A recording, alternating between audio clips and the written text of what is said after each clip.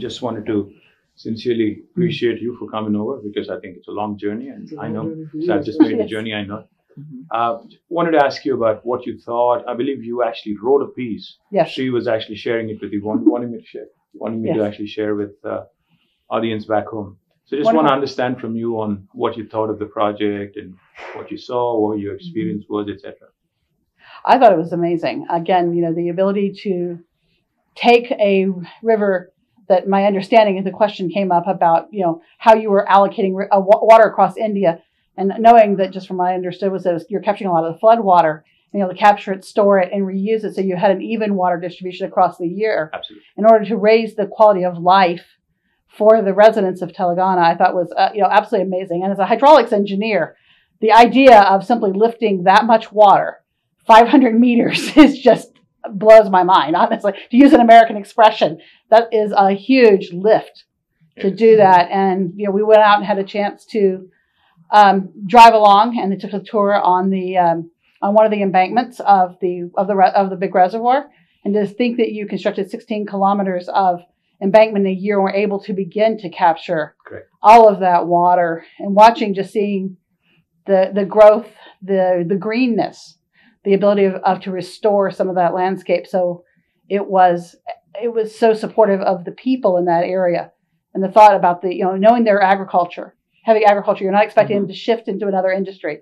You're simply capturing them and helping them be good at what they are doing. I thought was amazing. I thought the whole project was, engineeringly wise, it was mind blowing. It was amazing, and then just seeing the impact on the people. If I might add on to what Shirley has stated, and Shirley, of course, being our president-elect and also a civil engineer, is offering a perspective from a technical point of view.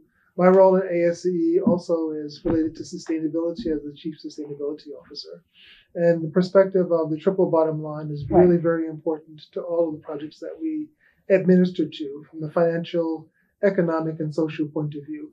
And not only does the project achieve the financial and environmental goals, but specifically the integration of the social aspects of the project and changing the way that the water resources of Telangana are being used to advance the social environment is an extra check mark to the success of the project.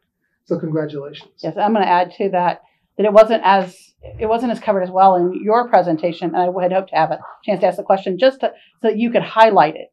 Was the investment you also made, knowing that how big the project is and the number of people it's going to displace, that the minister had made it so that there was an investment in helping them relocate. Absolutely. And that is, we know with these big engineering projects that there are people who are going to be negatively impacted. We're moving villages. We're asking people to relocate. You're putting places of history underwater for people and their families. And the investment that was made, and we were hearing about that while we were over there, the investment that was made in trying to, as best you can, restore their lives and giving them that opportunity, I thought was also incredible. The relief and rehabilitation that went into this project, in fact, it was a substantial fraction. Absolutely. It became a substantial fraction. But I think you also have to understand, there's no quantum of money that can actually respect them for the kind of sacrifice they've made. Absolutely. Getting displaced is something that you'll not be able to quantify in monetary terms. So I think our Chief Minister had that agenda to ensure that he did, and it was. So thank you so much, guys. And can we get you to say on camera that you would be coming to India for IPWE in 2025? Is it true? Yes. Hopefully. Yeah, no, I'm looking forward to it. Yeah. Well, and I also have to tell you, from my perspective, I think in the travels that I've done, not just in the U.S., but around the world, we really want to highlight game-changing projects like this, especially in the sustainability space. What you've been able to accomplish, there's many areas of the world that can learn from that. I can tell you that the first storm that hit Southern California this year put 88 trillion gallons of water into the ocean because they didn't have a place to put it. Exactly. And they've been in this horrible drought for the past decade. And so again, thinking about what you have as tools and doing it different and shining a light on best practices around the world is really important for us. Absolutely. I think that's a great theme, actually. floods, extremes, take that water storage again, then redistribute, make sure that all inadequacies. Use the water cycle to our advantage. It's a global challenge to It is a global optimize the resources that we have available, Right. and to see Telangana make a foray into that space is indeed going to be an example for others to follow. Thank you so much. And I was I'm going to put on my educator hat. I am hoping that at some point the video that you showed is available online, because I would like to show it to my students. It will be available in the next 5 minutes. It'll be on Twitter. It'll be on every one Well, of my I'm social thinking the video platforms. you showed with all with the project Yeah, itself. of course. Yes, that's the one. I will share it with Sri, actually. Absolutely, And if because I you would can like to put show up it. I would like to just put it. I would be happy to promote it, Oh, but I also would like to show it to my students, because I'm teaching an open channel hydraulics class in the fall, where we will talk about lift stations and all of this. And I went back after the visit and told my students the incredibleness and the size and my photographs. But of course, I don't have drone footage. I don't have all of those that you have. That whole integration of how the project was designed and pulled together. And I look forward to sharing. And I'll make sure this goes. We actually have a department heads council meeting for all the departments in the U.S. Yes. Civil engineering departments coming up in a few weeks. Okay. And so that's a great place to share it as Yes. well. And we'll put you on point for that to get them That's fine. curriculum The material. hydraulic Yes. engineers.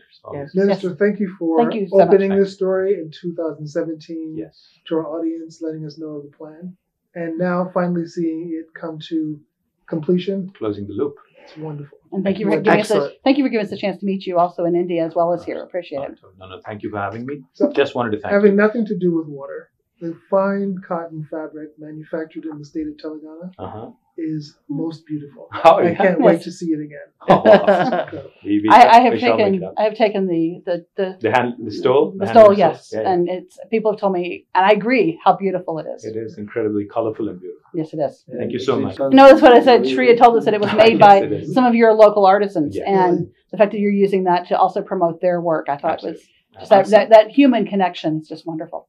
Thank you so much, guys. No, thank I you. really appreciate you having us. Yeah? Thank you for coming in. Thank you so much. Congratulations on being the president-elect. Thank you. Cheers. I'm looking See forward you to in seeing you in 2025. 2025. Thank you. Thank you, Brian.